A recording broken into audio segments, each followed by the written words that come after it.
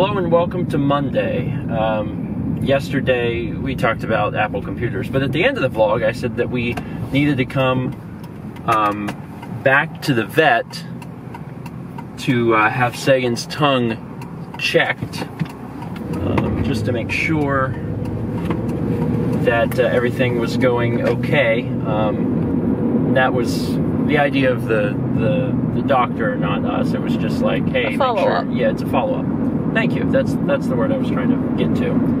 And Sagan's tongue has been bothering him. Like every once in a while, he'll just kind of, and sometimes it gets to him so bad, like he runs out of the room. So the doctor actually took a look and was able to see that there was still a stitch in there, and managed to get it. And that's what's been bothering Sagan, is that there's been a tiny little stitch in his tongue still, and it's been, you know, occasionally he'll feel that he's getting poked and he doesn't know what's going on, and she was able to pull it out. So that should stop that. However, because 2017 is the year of sickness for everyone, Mallory, myself, and of course the cats included, his ears have been bothering him. More so than usual, so I mentioned that. And she said, okay, well, we'll take a look. So they swabbed inside and they tested it. And they're like, Sagan has an ear infection. And I was like, well, that sounds familiar. Because I've had how many ear infections already in 2017? And they're like, you know, that's really odd. Cats don't normally get ear infections, but, you know, we'll give you some drops for it. And, you know, we're on our way home now. So it's sucky.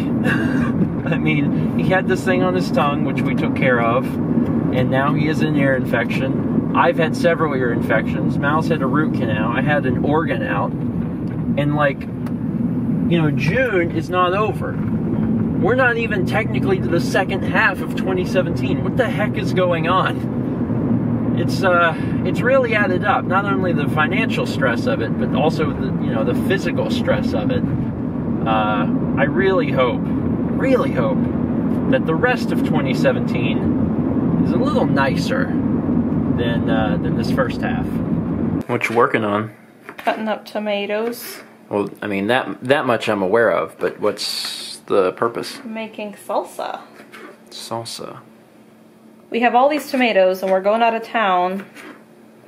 And they'll go bad. Yeah. But if we make salsa, they'll not go bad? We'll probably eat them faster. That's true. I mean, it's hard to find stuff to do with all these cherry tomatoes. Because there's a lot. But salsa is fine. And it kind of sucks that they're cherries to cut up. Yeah, you gotta be really careful. But the payoff will be great. How long does it take to make salsa? I mean, I just gotta chop everything up and mix it together. Okay, well, it's a garden salsa, so it's all like fresh things. Ooh. I'm excited about that. Well, if nothing else, it's beautiful, Mal. Thank you. So you got that going for it. And there's a recipe that people can check out in the description, so they can look at that. Give it a shot. Mal, you said the recipe called for Romas, and we used cherries. That's like the only big difference? It wanted 3 jalapenos, and I used 1. That's fine. And I accidentally bought the wrong onion, but I don't think that's a problem because I used a Vidalia instead of a red onion. Salsa's salsa. Give it a shot. What's it like? Besides a crumbly mess. Is it good? Is it fresh? Mm-hmm. You really are dropping it everywhere. Very good. Very fresh. I like traditional salsas that are more like pureed. Saucy. Mm-hmm. But I like garden salsa like that too. It's good. I don't have it very often either, so. That's like the first time that I know of that I've had jicama. What'd you say? Jicama. Picama? What is? Jicama. What is that? This thing. Oh, that weird fruit that you made us buy. It's a legume. Oh. It's in the legume family. But I checked because I found that out after I bought it, and I was concerned because peanuts are legumes and I'm allergic. Yep. And people are like, I eat jicama. And I have a peanut allergy and I'm okay. So I was like, okay. So I bought it and used it. Come on. And if you're not okay, I'm sure we'll know soon.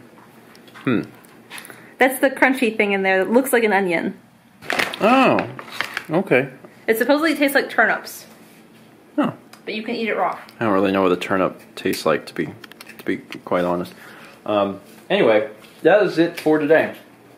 And I know that it might seem weird because you're like, why would you end the day? It's like daylight outside. Yeah, it's we took Sagan to the vet on Monday, but it's actually currently Tuesday. The last thing that happened is we stayed up working all night because we took Sagan to the vet, but then we came back and slept and got like a full night's rest, and then we woke up at night. We've worked through the night, and now it's day and we're getting ready to sleep. So our sleep schedule's a little off, but that's all right. We'll get it fixed before we leave for our trip. The big thing was that before Mal started working on the salsa, we took the vehicle over to the mechanic just to get everything looked at. We're going on a long road trip. We're taking my vehicle, our vehicle, and I just want to make sure everything's, you know, working before we go. We're gonna have the tires rotated because we haven't done in a while.